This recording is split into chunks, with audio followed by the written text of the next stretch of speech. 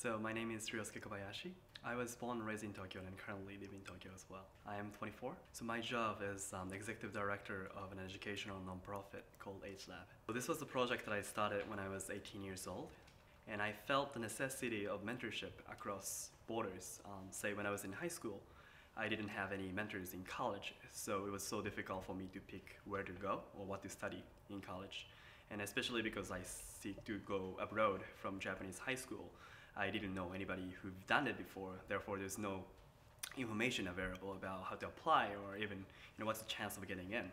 So I thought about this creating opportunities for students to get to know students, their peers from other schools, other background, and also other generations who might be a little bit older than them, and do a summer school so that they can all meet and sharing information from and get to know each other.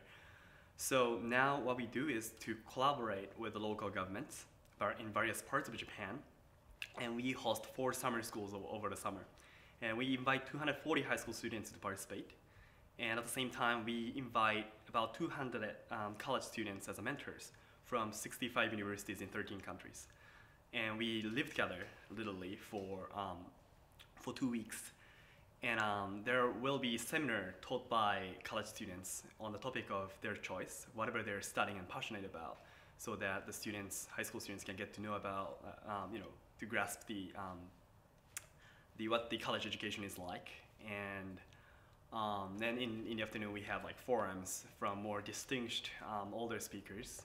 And in the evening, we invite local sort of residents and variety of professionals to come join us to our party and kind of casually interact with each other. So it's like high school students, college students from all around the world, and with the local residents communicating with each other in Japanese, English, whatever language that we use.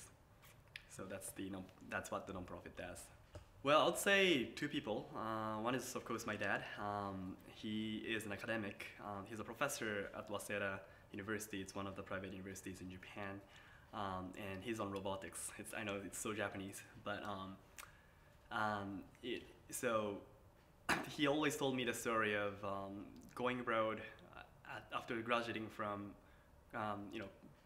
grad school, and it was the first time for him to go abroad.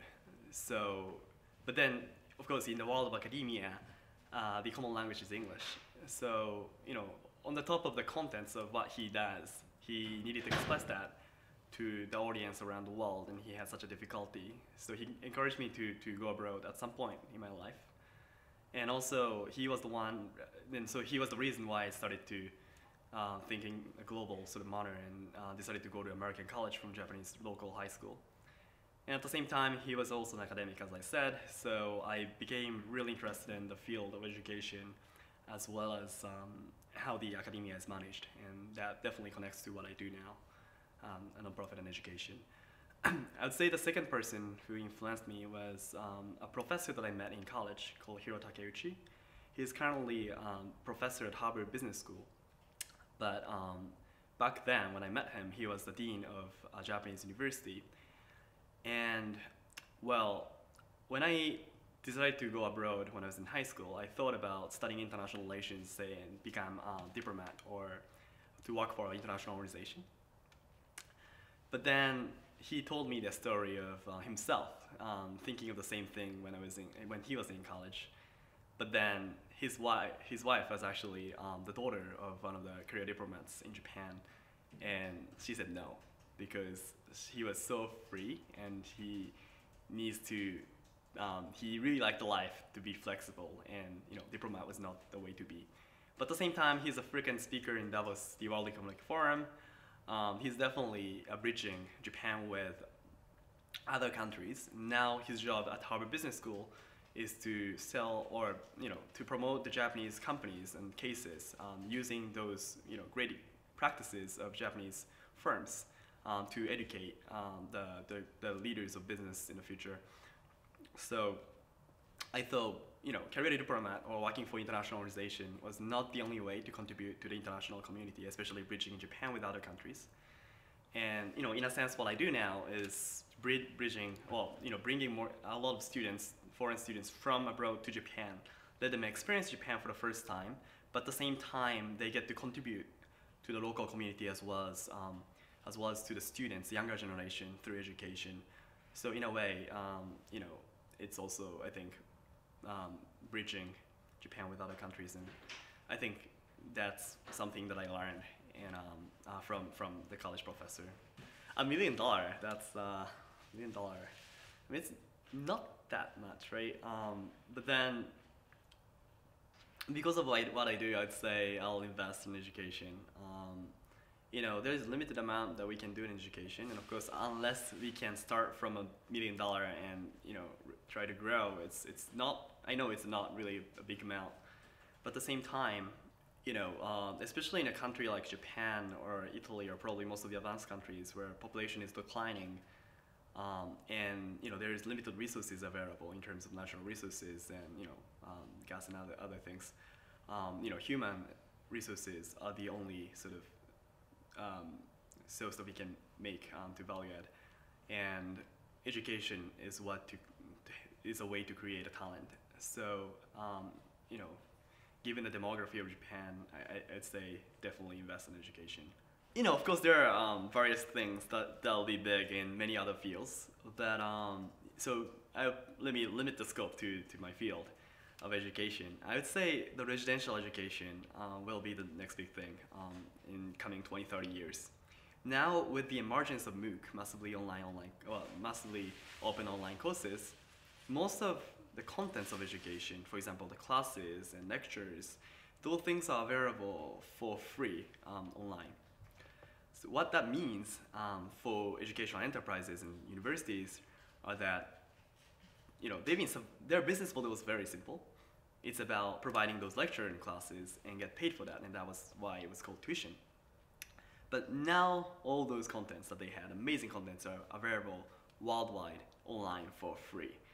So a lot of people in higher education has been started thinking, well, what's the reason of paying $50,000 per year to go to college?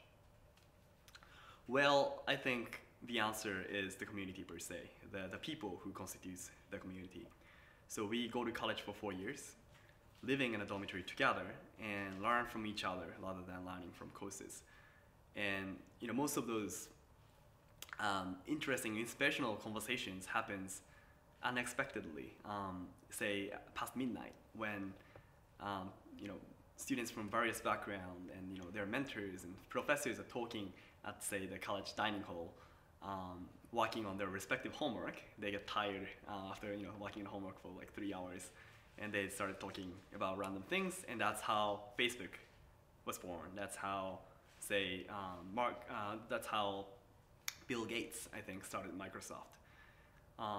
So I'd say the role of educational institutions will become more focused on provide a place. In Japanese we call it ba, but a place where people can interact, and the role of them will be to facilitate the interaction that happens across many borders, many differences.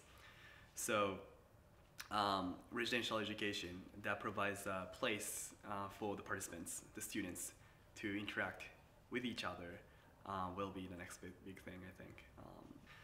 Following the earlier topic on diversity of college, I mean, our generation, the biggest difference that our generation has as compared to the prior generations were that we are all connected.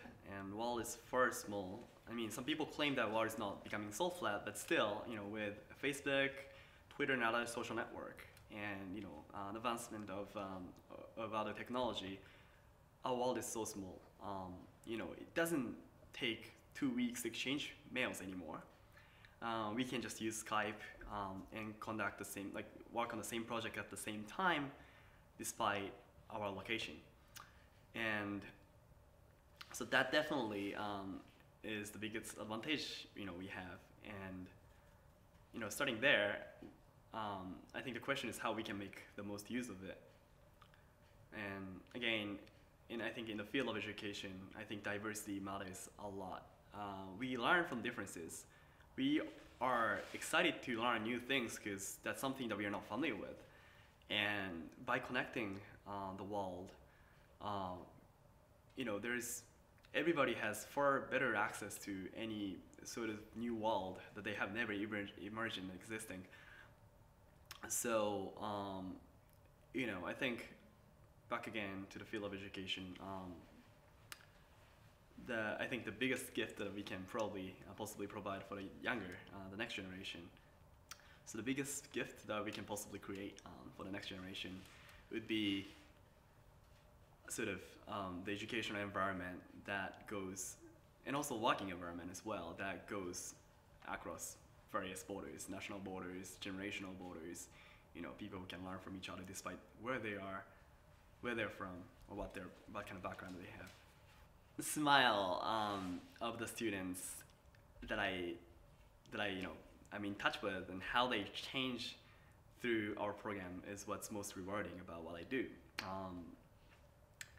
I'd say, most of the things that we do, as a startup, is very small, and I have to do all the operational stuff as well. But we can do it because we all know that it's all connected to this 2-week program at the end of the summer, and how the faces of the students change during that time. The short span of 2 weeks is just so drastic. And of course, those students will, after the program, they'll go back to their own life, but they'll do so many amazing things in various fields. And, seeing their face change over a short period of 1 or 2 weeks, and, following their activities afterwards, and, see them shine as they find their interest and passion and work on their respective projects, it's so rewarding. And I think that's why I'm doing my job.